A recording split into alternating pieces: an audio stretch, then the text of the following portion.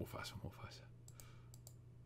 Oh, hell. Here we go. There it is again. It's that subtle just whoosh noise. So there is public transportation in Star Wars.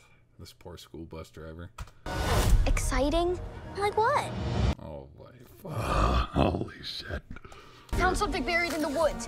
Discount Cyclops. Ding. I think it's a lost Jedi temple. I think it's a skeleton crew. Lost Jedi temple. Of course it is.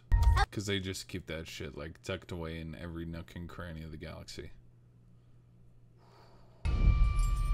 Oh, member berries. Oh, look at this. Oh, keys jingling. Someone has the force. Oh. Oh, brother. That looks... This looks just about as bad as the Acolyte.